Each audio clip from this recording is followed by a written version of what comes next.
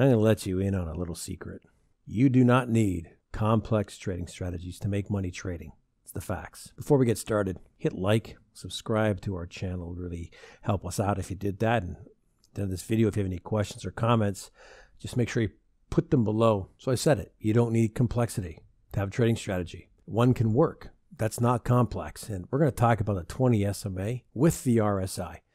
And that is anything but complex. So we're going to use the trend following capability of the simple moving average for not only the trend, but for an average price of X periods. And the RSI, well, that's going to show us momentum of price over a set period. So when we combine these two indicators, it can actually make a backbone of a trading strategy. Now, unlike a multiple moving average crossover strategy, we're just going to use one simple moving average set to 20 periods. So the SMA is going to give us an overall trend direction. And when you're using moving average, you're going to get price breaking and reclaiming the average. Now, if we just blindly used price crossing the average as an indication of trend, well, we're going to get whipsawed during the splash around the averages. So if we include swing levels into the strategy, it's actually going to help ensure that we're also using price structure, so higher highs and higher lows for an uptrend, as a confirmation of trend direction.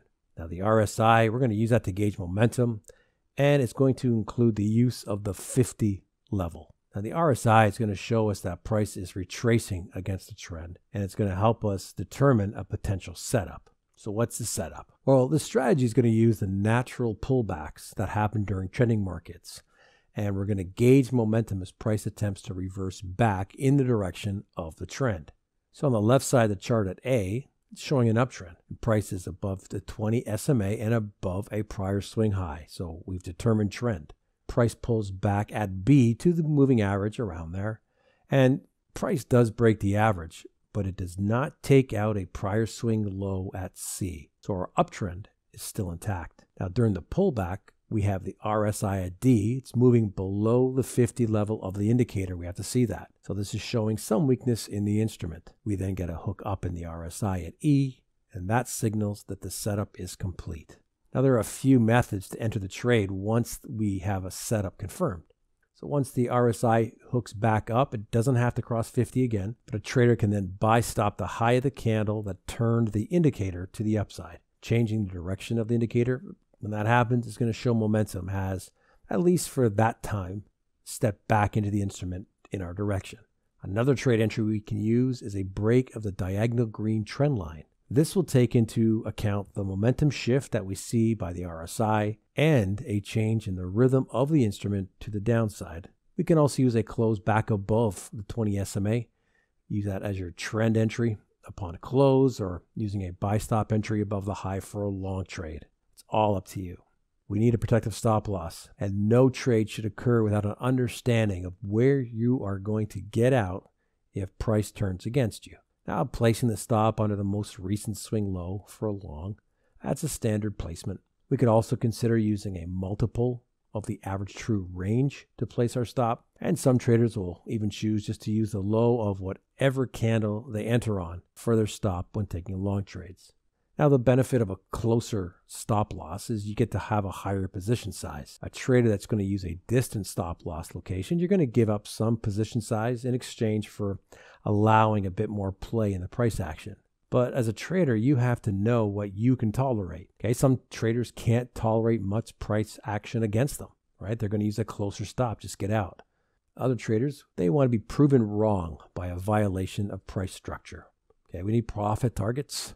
And listen, a 3-to-1 reward to risk ratio sounds great, right? But they're not always easy to achieve. And sometimes holding out for those could just turn into losing trades. The only thing that we can really know for certain is our entry price, and barring any sort of slippage, our stop loss, right? The profit is unknown. Now, some traders will use a 1.5 or a 1 reward to risk ratio, knowing that they're going to get a lot more 1.5R targets than they ever will looking for 3Rs. The 20 SMA, that could be used as a trailing stop, and we could even use the 1.272 fib extension target. On this chart here, the price target of the 1.272 fib extension, the 1R profit target, they've all been hit. The 20 SMA trailing stop, that's still underway. You could also mix and match your profit targets by scaling out at 1R, and then use the trailing stop feature the moving average, or just look for an extension target, right? There's no best exit for profit, okay? You're going to miss out on some big runs. It's going to happen. Then whatever you're going to use, it's something you have to be comfortable with, right? So there is no best. Here's a short trade. This is a daily currency chart. On the left, it's a legitimate long setup that rallied for about 160 pips before stalling at the moving average. Then price breaks below the average, and it takes out a low, confirming the new downtrend in price. We see price rallying on the right side up to the moving average. The RSI hooks, and a trade entry using a sell stop occurs. Price eventually does fall 200 pips to the lows. Now that price range on the left, that was actually confirmed using the moving average. Price is whipping around it. And you see the obvious tight consolidation that's happening, right? That's happening between the extreme high and the extreme low on the left side there. You can see it. You don't always need an indicator to help you out with trading. This is Ethereum, and it gives us a less clean looking chart. And this is more indicative of conditions that we're going to face as traders. Now those vertical black arrows, they're showing short trade examples due to price not breaking the swing high on the left of the chart, right? So we're still in a downtrend. So eventually we're going to see a consolidation chart pattern. Price gets trapped between the swing high and the swing low extremes. The right side of the chart shows a swing high has been taken out. We have a short-term uptrend in play. And as of this chart, when this was taken, a long position would be the setup to be looking for. Let's dig a little bit deeper into the right side here. So a trader may have gotten long around that first consolidation. On the second consolidation, a trader would be long depending on how close their buy stop was set. So if an order is set and it's not triggered, we may find ourselves in a consolidation. So when that occurs, you will only want to look for trades when the extreme high or low of the consolidation is breached and you have RSI support, which means it's hooked in your direction. But remember, we have several entry methods to choose from, and one may be better than another in certain conditions. Now listen, there's some nuances to trading that are only going to come from actual experience. Consider candle sizes and type of momentum in the pullback. There's going to be some variables that are going to alter your approach. Now, for the most part, those will still be in your trading plan, but they're going to come from your own learned experience.